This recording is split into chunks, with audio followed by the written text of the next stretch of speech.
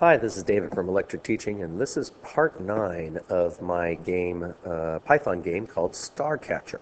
What we're going to be doing today is making multiple targets using arrays instead of just using a single variable for the target. Since this game is working pretty well as it is and can be used as a good reference tool down the road for your other programming adventures, I'd like to do a save as, and because I'm going to make some changes here. So I'm just going to call it Game 2, Starcatcher Game 2 here.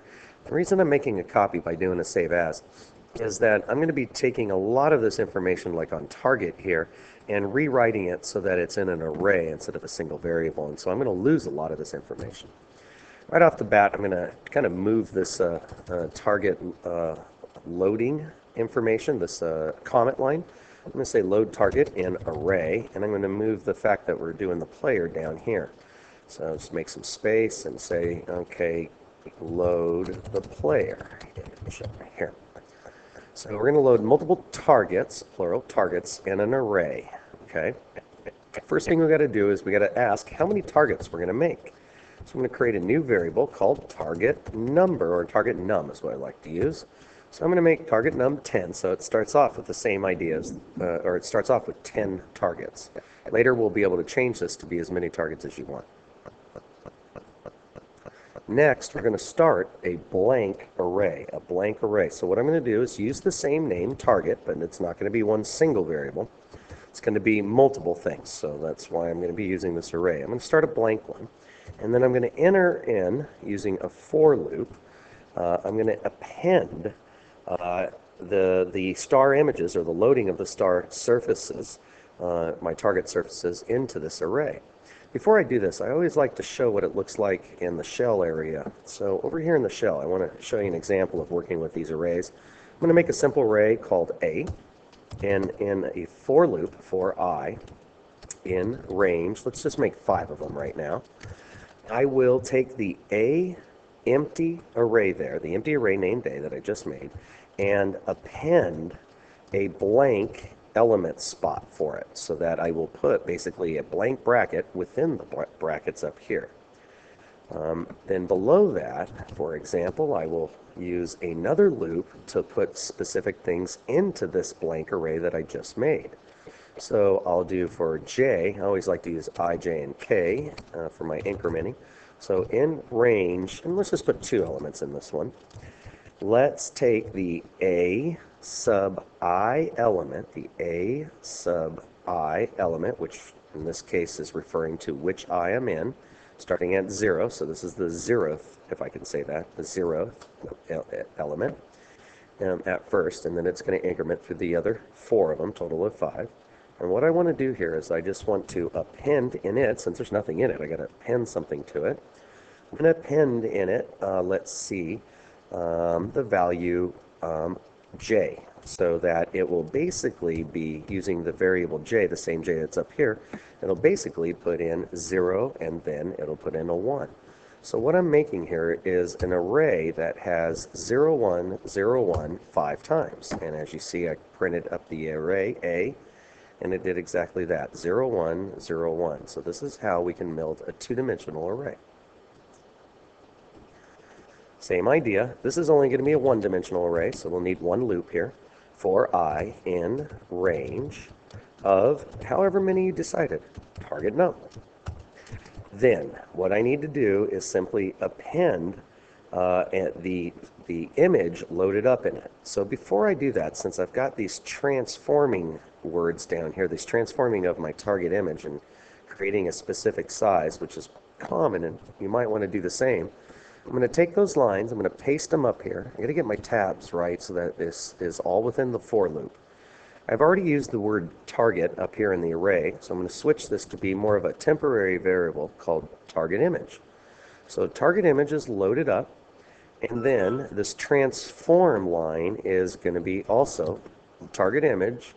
So putting target image right back into target image, but the transformed one. So it takes the target image, transforms it, which is making it a 20 by 20, and then throws it right back into the variable. Now that's the one I want to load up in the array. So I am going to append something to the target. So I'm going to say target, append, and give it a bracket. And then I'm going to place something right in it called the target image. So I'm going to say target, bracket of I. Had to make the actual indices first. And then I'm going to append, let's see, not append it, excuse me, assign it using the variable assigning equals the target image. Now for this task that I'm doing right here, this is loading the exact same star in my case, my star PNG. In this case, 10 times. So we're loading it up 10 times here, meaning we don't need to be using this information down here, which is based on the single variable target. And the target position is also something else I'm going to change. So I am going to delete all this stuff right here. I'm also going to take the time right now to delete the background blitting above because, as I said before in the previous videos, if you've been following along, that these aren't necessary. Those were teaching moment blits just to connect how we load the image, load the position, and blit it to the screen. Technically, we're blitting all this stuff every few milliseconds in our while loop down here where all the other, this is where the blitz really belong. So even the score text that I made in one of my last puns, one of my last videos, we don't need that. That's going to be blitted down there in the while loop. So I've gotten rid of all those extra blitz because we're trying to make the game look a little more pro. And now we're going to deal with the target position array. Now this is going to be an array that's more like the one over here where it's got 2 dimensions within each one of the elements in the original array. So we already were dealing with target position and I just deleted that, how I had a target pos is equal to 2020. Now we're going to load up many different target positions inside an array called target pos. As always, I almost forgot here, we got to start the array. So target pos is now not a single variable, but an empty array at that moment. And then for in range, for I in range, target num, same amount. That way I can change it with the single stroke of a variable up here. Okay, for that range, let's load up some XY positions here. And what I'm going to do is first give myself a position. So target, pos, append, an empty bracket. Oops, got my shifts wrong there. There we go. And then for J in range of 2 for X and Y. So there's only 2 spots here. We will basically append something similar to our positioning before. And before I actually do that, I want to create a spacing of these targets. So I'm going to create a new variable here called target space. And it's going to be based on the height of the screen. Okay, and we're going to divide it by our total number of targets, so our target num. So let's say I have a height of, what do I have, 400 up here? So this will be 400 divided by 10. And this number will help me space it out based on that distance. So that distance is 40. I like to subtract off 10 because it's half of the actual target size. And that works out nicely for getting the spacing perfectly on the screen. So now I've created a target space. I don't want to do that in the loop. That's why I came up above and did it outside the loop. There's no reason to calculate that over and over again. That doesn't change.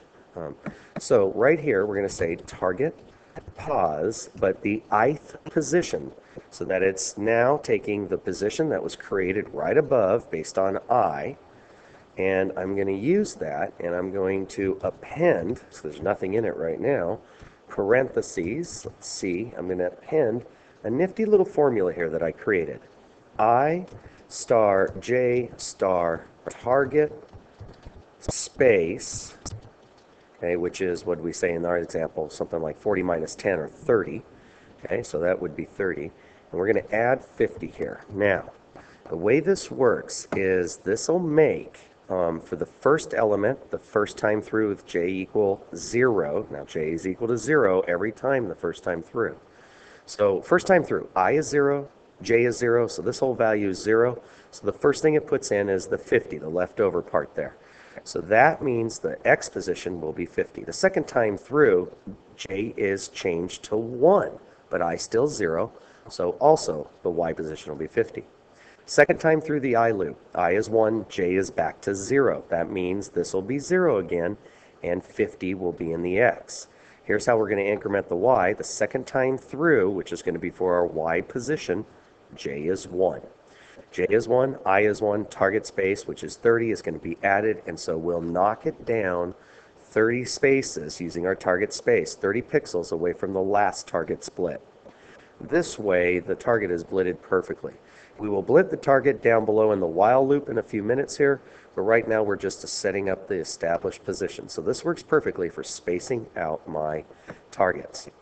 Now I'm going to go through and I'm going to see if I can get this targets to blit. So I'm going to do a couple things here. I'm going to get rid of target visible true because down the road we're going to be putting in an array to be equated or lined up with all this other target array information.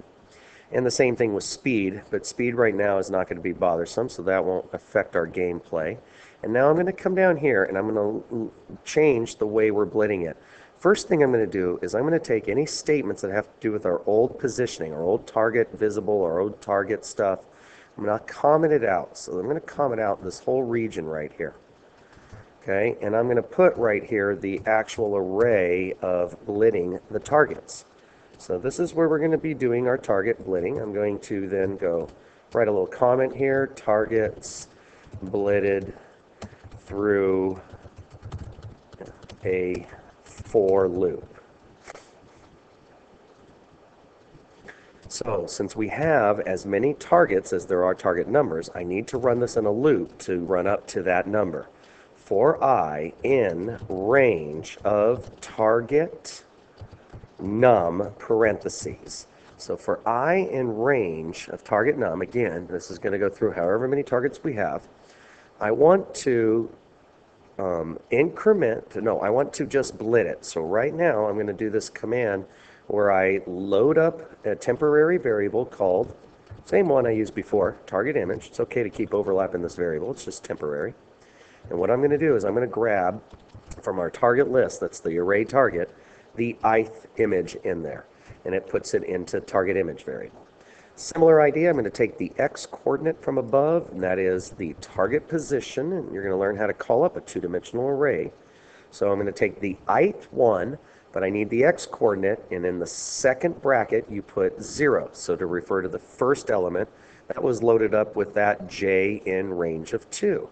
So what this says is, we'll just ask which target we're on, and this grabs the x coordinate of that target. Very similar, the y is equal to target pos, bracket I, bracket, and then we're going to grab the y coordinate, which is in the one element of that. Now we're going to blit this. So we're going to say screen, very much like we've done before, blit. What are we blitting? Well, the target image, comma, and to the parentheses x, comma, y. Make sure you get the extra close parenthesis. That's something I fix with my students all the time because we forget the close parenthesis. Just like math, 2 open, 2 close.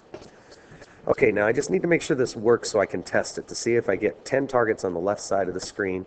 I do not want this to crash the program, so I need to comment out anything to do with our old variables. This is, and in fact I'm going to write a comment line, this is where we've been bouncing off the sides of the screen. So this is the tests for the sides of the screens. Just make a little comment on there, and now I'm actually going to comment the whole thing out because it will affect the way this will run. Down here, I'm also going to comment out the collision. We don't want to test that right now. In my second part, the next part, which will be part 10, I will be changing these so that these all work with the array. So I think I got everything that I commented out that I needed to. What I'm hoping for is I'm just hoping to see that this runs and puts the images on the screen. So save, Control S maybe, run, F5. And it worked. I got all 10 images nicely spaced on the left-hand side of the screen. My player still moves around, but that's because of the fact that we haven't commented out the player movement. Let me just show you what happens when we change the number. I'm going to change the number of targets to 5, and then you can see the spacing. I'm going to do it Control, Save, and F5, and you can see that it spaced out 5 targets perfectly. And this is how we're going to run multiple levels down the road. So part 10, the next part, I will be moving these guys, bouncing them off the walls, and making the collisions work again. I hope you're enjoying.